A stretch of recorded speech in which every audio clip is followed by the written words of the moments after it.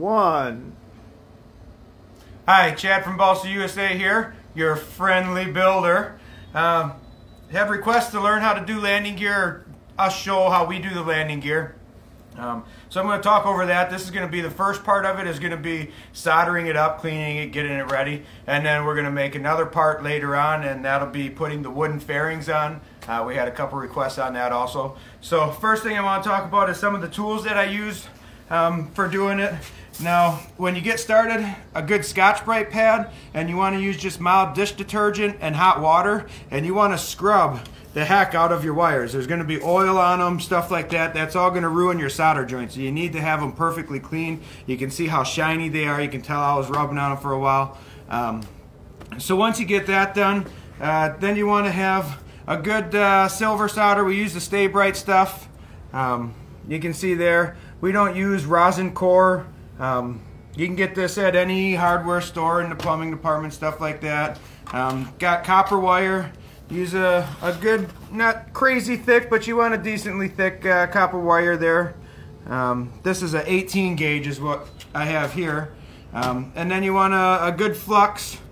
You got to have your wet sponge for cleaning off the tip of your iron, and the iron is the key thing. You need to have a decent sized iron, a big iron. This is a 175 watt iron. You can get them right around $55. I just looked up the price because I need to order one for my house.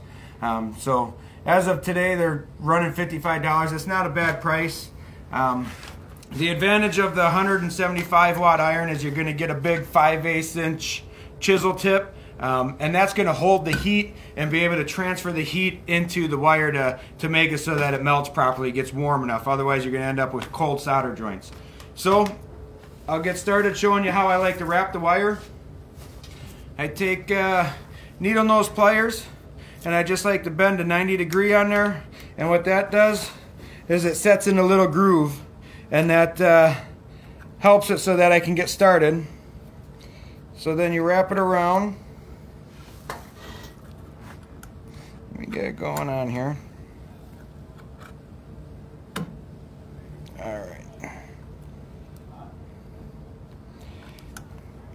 Once you get it started, if I can get it started here, it's simple enough. You want to keep your wraps as tight as you can and as neat as you can, and you can come back and fix that up so that it looks a little nicer. So once you get it started, readjust your wires again so that it's right, and just keep going until you get it all wrapped. What the wrap does is it works like the rebar or screening in concrete. And it works like that for the flux, for the solder. Picture the solder as like the concrete, and this would be your rebar. It's going to really strengthen the solder, strengthen the whole joint. It works together with the solder to create the best possible strength joint. So once you get that, I like to take the pliers and bend that over tight so that it's tight against it. I'll squeeze it. Take this and rebend that in there. Got my little end here. We can cut that off. If it stays tucked in, it's fine. If it comes out, you can just snip it with the side cutters. And then use your pliers to make sure it's nice and flat against there.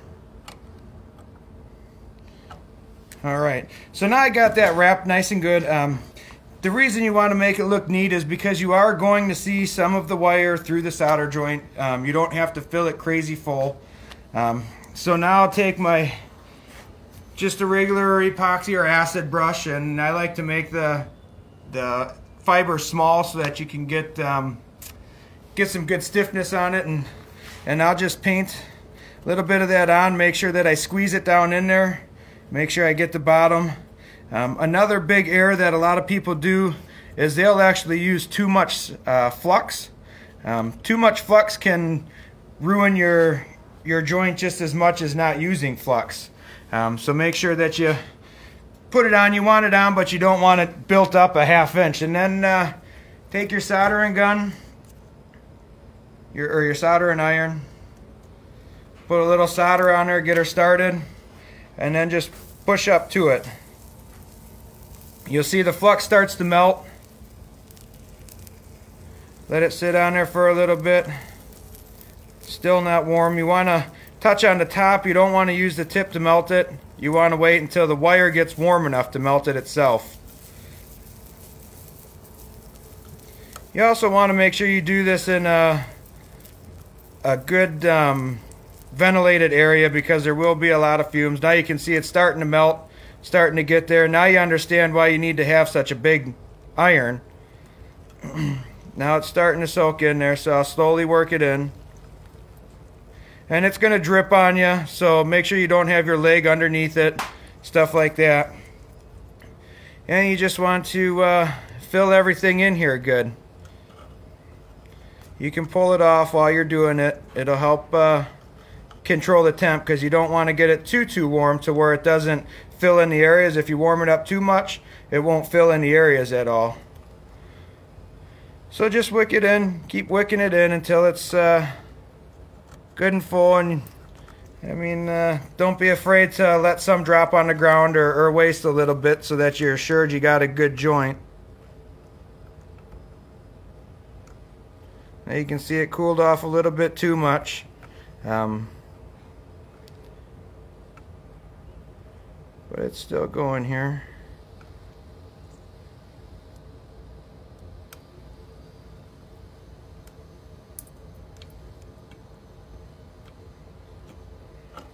Alrighty, and that's that. Now I'll take and just use my sponge while it's still wet. I'll take and clean it up, being careful not to get my fingers.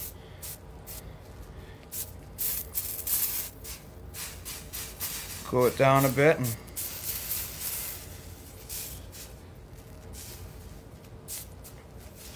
And you have a nice clean solder joint.